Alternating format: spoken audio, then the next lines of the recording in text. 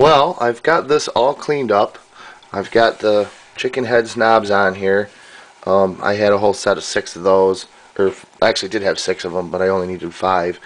And I got the front cleaned up. It's got some fingerprints on it. Cleaned that up with some Brasso. I cleaned the plastic lens in here with some Novus number 2, and I cleaned all the knobs up with Novus number 2. Thanks, Bob. That's wonderful stuff. I've never even heard of it until I started watching your channel, B. Anderson TV. Excuse me. So I've got this all cleaned up. Just waiting for parts. I'd like to put some new caps in there before I fire it up and use it. And guess what came today? A package. Radio parts from Canada. Canada Post. Oh, it won't focus. Canada Post. So, let's open this up and see what is inside. Let's see here. This side looks like it will open. It's very hard to do things one-handed, especially when you're right-handed. And I'm holding the camera with my right hand.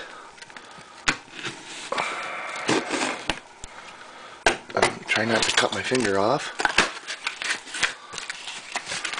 Oh, look at tons and tons and tons of parts. And there's some papers in here. And that's it. And we got another business card, I think. Yep, we do. Just radios. And we got, what do we got?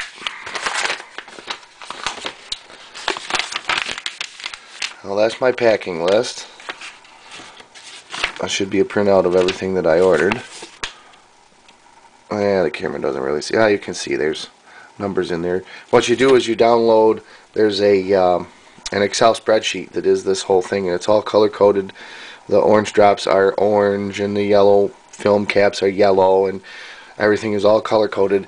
And all you do is you type in the quantity. If the camera's going to pick this up, let's see. So 5 picofarad mica cap. I ordered 2 of them, and it automatically tabulates the price, and it automatically tabulates the total at the end. It's really handy, and all the prices are current. You just download the new Excel spreadsheet and fill out your order, what you want, save it, and email it to them with your PayPal payment, or they do take credit cards, I guess, but I use PayPal. This should be a new price list.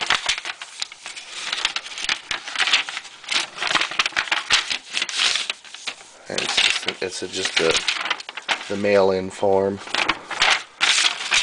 Oh yeah, put those over here, and let's see what we got.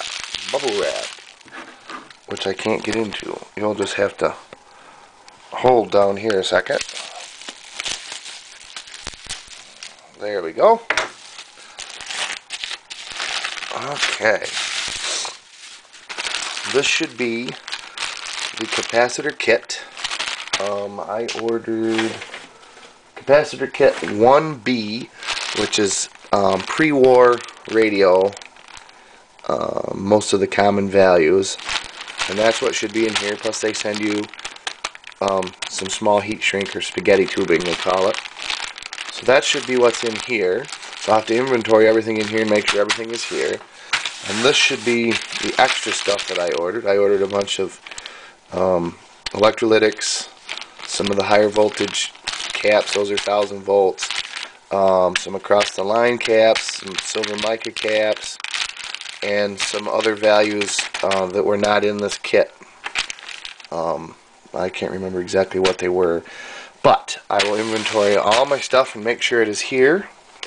And then what I'm going to do is, let's get rid of this. Then what I'm going to do is put everything in this chest of drawers. I picked up 5 of these a couple years ago, maybe 3 or 4 years ago. I think there's 3 of them that are this style with 36 single drawers in them. 2 gray, 1 dark gray or black. I think the black one, dark gray or black one, is metal. This is plastic housing. There's 3 of them like this, and there's 2 brand new ones that have 3 big drawers in the center, and then 2 square drawers on each side here and here, and the rest of them are small drawers. I don't really like those, but they kind of came as a package deal. Family Life Ministries have an annual auction every year. That's why it's called annual. And everybody donates stuff.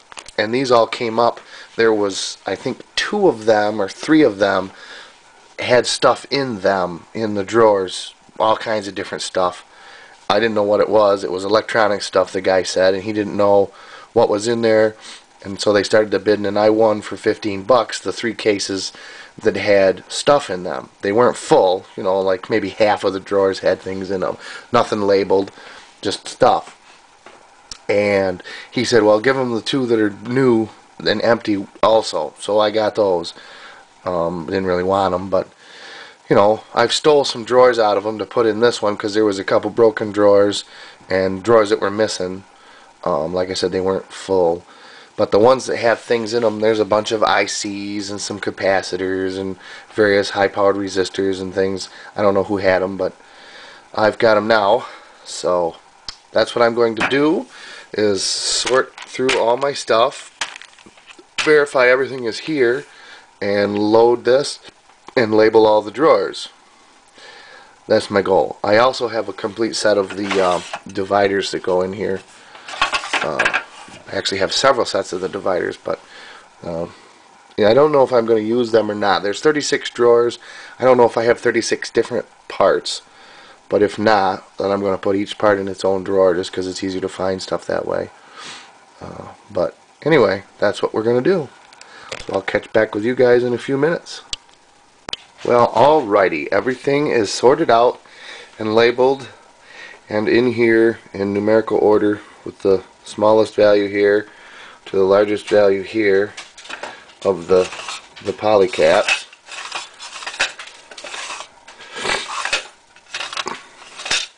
And then these are empty, just for any values I might have forgot up here or other stuff I may want to add later. This is all just for restoring my old radios and stuff. And then we've got the high voltage 1600 volts down here. I've only got 2 of each of those sizes, but I'm probably going to get more of them with my next order. These are safety capacitors, same thing. I've only got 1 value, but I'll probably grab a couple different values of those the next time I order. I put all the silver mica caps together just because they're labeled well, and it's very rare do you need them. You know, they're just, usually the mica caps are good in a radio, although I've had a couple bad in the last 2 that I've done.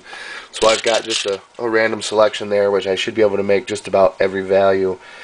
Everything from 5 picofarads up to 3,000. So I should be able to make anything that I need. And then I've got electrolytics over here. 10, 16, 20, and 30 microfarads. All at 500 volts. So that's a pretty good, well-rounded selection, and we're going to probably use up a couple of them next. I'm going to tear this apart since it's pretty simple, and I want to get it working. So I'm going to tear this apart and recap this, and then we'll get back and see if it works. Alrighty, we've got her all recapped. I've tried to keep everything about where it was under the chassis, like the electrolytic was right here in the center. I've tried to keep everything lined up so that, because this is an RF generator, and RF tends to be kind of finicky about lead placement and everything. So I tried to keep it just about the way it was. This cap here and this other blue cap here are across the line, actually line to ground. So I put safety caps in there. They were not originally safety caps. They were just .01s at 400. This little blue guy was a replacement, but I replaced it as well. That was down here in this area. And this, I believe, is also a replacement for a selenium rectifier. This says it's a model 50, and then it says 3A right here. This might be the original, but that 3A I would think means 3 amps, and this only draws 50 milliamps according to the schematic. So I replaced that with a little terminal strip here and a 1N4007 diode. So that's all under there, and that's all good. I'm going to hook it up to the oscilloscope here and see what kind of an output we get.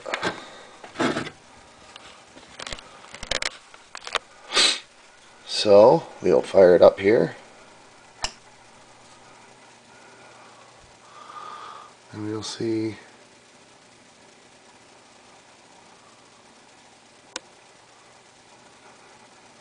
As you can see, it's a funny looking waveform. That should be a sine wave, but it's not. The frequency control does affect it, and the band switch does work. I mean, everything works. You can modulate it, which means it's basically being an AM radio. This is the carrier frequency. That's the frequency that I set with this dial here. And then when I turn the modulation on, you see that widens out. That's 400 Hertz, which is an audio tone you'd be able to hear being modulated on there. So if I have an AM radio and I turn this on, I would hear tone out the speaker, which I'll demonstrate later once I get the sine wave looking better. I'm going to get the book. I have the PDF of the book, the manual, on the computer. I'm going to look that over and see if there's any troubleshooting as to why that would be a funny looking waveform like that and not a sine wave. There's probably another cap or something, or maybe a resistor that's out of tolerance. So we will check that out, and I will get back with you.